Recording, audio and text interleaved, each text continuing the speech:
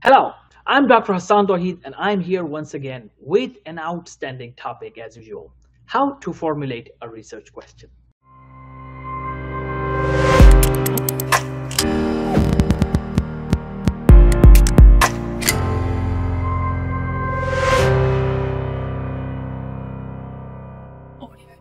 How to formulate a research question. This is one of the most commonly asked questions, in my opinion, in my career, and it is also one of the most difficult questions considered by many. That's why I decided to create this video. But before I begin, I will discuss what is a research question, why research question is formulated, and how do we formulate a research question. So let's begin. So what is a research question? A research question is actually a guidance system, like a navigation system, like GPS, global positioning system of a car. When you sit in a car and you plan to go to somebody's home and you have not gone to that place before, but you know the address verbally, so what do? You type the address and then enter, and the GPS takes you to that direction and you don't get lost. You eventually reach your destination as long as the GPS is on. This is exactly what a research question is.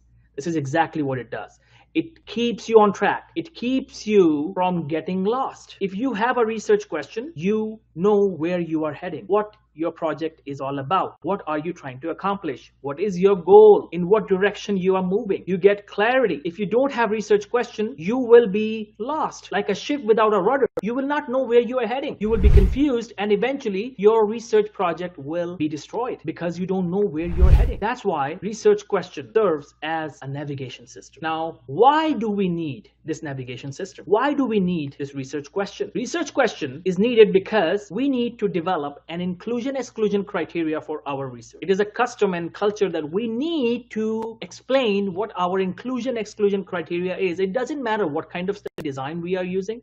If it's a systematic review, meta-analysis, or if it's a clinical trial, we will have some inclusion-exclusion criteria for the study. That inclusion-exclusion criteria is highly dependent upon your research question. So if you have a research question ready, you can easily create your inclusion-exclusion criteria. Now, the second reason why you need research question, it will help you in creating a correct search strategy. If you are writing a systematic review or meta-analysis, then you need correct and accurate search strategy. Your research question will help you keep you on track. The third reason we need research question is that it will help us in collecting the right data, because we know what we are doing, right? So it will help us in collecting the right data. That's why we have research question. Now I'm coming to most difficult topic for many. How do we write, or how do we formulate a research question? So let's begin. The first thing first for a research question is you need to decide that you have a research project. You want to do a research study, and you need to have a research question. Now the second thing is, how do you do it? You need to think. Yes, research is one of those subjects that teaches you how to think. And in my opinion, no other subject teaches you to think the way research does. And that's what a researcher does, right? He keeps on thinking. So research teaches you how to think. So if you are formulating a research question, how do you begin? You begin by thinking. So take a piece of paper and think. Start thinking about the ideas. What are the ideas you have about your research project? Keep writing, and always think on paper. Once you have an idea, you have a plan written. Now do some brainstorming with other group members, with other fellow colleagues, fellow scientists, and see if there is anything that they can bring to the table. Once you have done the brainstorming, now you are all set. But there's one thing you need to also do. You need to decide your study design. What kind of study will you conduct? Will it be an animal study? Will it be an in vitro study? Will it be a case study? Will it be case series? Will it be a cross-sectional study, case control,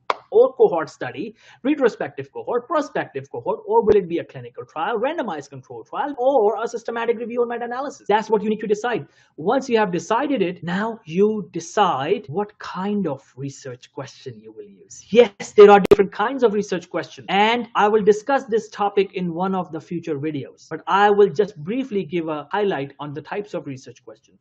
The research question could be of incidence type, that you're looking at the incidence, or prevalence type. It could be therapy research question. It could be harm study. Yes, it could be a harm study question. It could be prevention study question, or it could be diagnostic accuracy question. So these are some different types of research questions. Once you have decided what will be your study design, you have identified your type of study question. Now, the next thing is you start formulating your research question. So what are the components of a research question? Remember, PICO P-I-C-O, PICO. I like to call it PICO. Some people call it PICO. Some people will just call it PICO. It doesn't matter. Just remember the PICO format, and I call it PICO. If you want to call it PICO, that's wonderful. If not, that's wonderful as well. So PICO question, what are these PICO? Remember, P for population, problem, or patient. I for intervention. C for control group or comparison. And O for outcome. These are the usual components of a research question. Now, there is another kind of research question, and that is PECO, P-E-C-O. In that, we have population. E for not intervention now. E for exposure. And C for comparison or control group. And O for outcome. Now,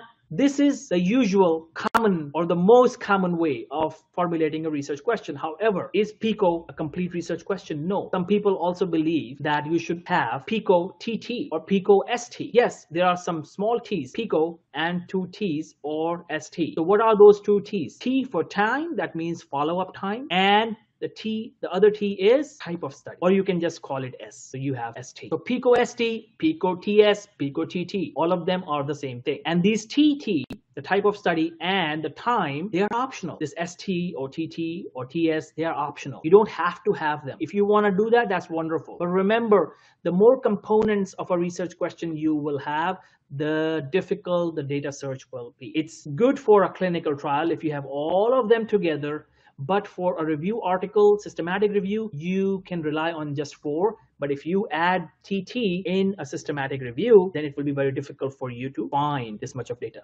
Because remember, research question is easily understood if we consider it in this way, that the broader the question, the study design will be traditional review, and then systematic review. And the narrower the question, it will be a clinical trial. So if you remember this triangle, that the broader the question, the study design will be traditional review. If the question is not that broad, but not too narrow, that means you have just 4 components, PICO, then it is systematic review or meta-analysis. But if it's very, very narrowed and has all 6 components, then highly likely it will be a clinical trial or empirical study. You will have to do an empirical study. So now with this triangle, you will remember that if my study design is traditional review, I just need 3 or 2 of those PICO components for a traditional or narrative review.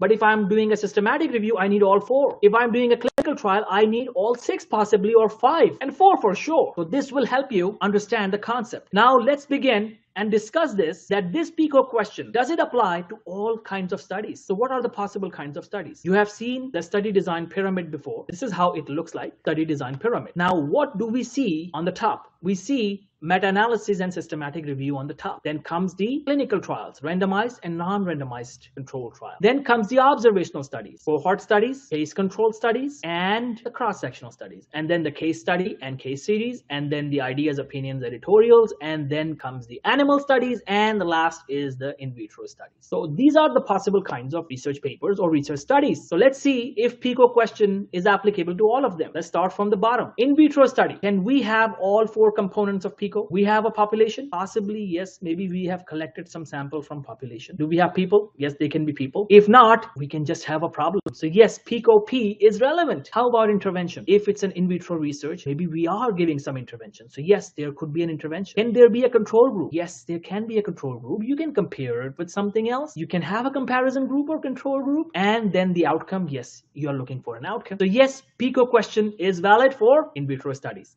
Now let's go to the animal studies. Is it relevant for animal studies? So let's look at it. P, population, problem, or people. So we don't have people, but we have population. Animal population could be any animals, or we can have a problem. Can we have the I of intervention? Yes, in animal studies, we do proper experiments. So yes, we have an intervention. Do we have control or comparison group? Yes, we do. Do we have an outcome? Yes, we do. So yes, it is relevant for animal studies as well. Now, the ideas, opinions, editorials depend on the topic. You don't need research questions for them. You just need a broad topic in general. So yes, you don't need that for these studies. But now, the case studies and case series. Do we need PICO question? We have a population, yes. Do we have an intervention? The intervention was done before, because case study and case series is actually an observational study. You did not do any intervention, but you can select the patients on the basis of an intervention that was done before. So yes, intervention is relevant. How about a control group? Do we have a control group? No, we don't have a control group in case study. We have only 1 or 4 people in case study and 4+ if it's a case series. And case series is known for being a study in which there is no control group. So yes, control group is not relevant for case studies and case series. Maybe in a case study you can, but in case series you don't need control group or comparison group. Why in case study? If you are studying two patients, maybe you can compare them with each other. So yes, you do have control, or you do have comparison at least, not the control. And then the outcome, yes, you're looking at the outcome. So yes, it is relevant. Now let's check the observational studies, the other three. Cross-sectional study, we have population problem or people. Yes, we do. Do we have the intervention? Possibly they had an intervention before, just like in a case study. So yes, it can be there. What about the control group or comparison? Can we have a comparison? Yes, we can. Yes, I know many people will say, what is he talking about? How can there be a control group or comparison group in a cross-sectional study? Trust me, there are studies in which we do. And then the next thing is outcome. Do we need an outcome? Yes. If we are studying prevalence, let's say we are studying the effects of smoking, or we are studying how many people who smoke develop lung cancer in this population. So we have people who smoke, that can be an exposure. So not an intervention here, maybe exposure. And then, so that means it becomes PECO, P-E-C-O. And then the comparison versus those people who do not smoke, and then the outcome, the prevalence, how many people of lung cancer exist, or does lung cancer exist in smokers. So we can have so many parts of this PICO question.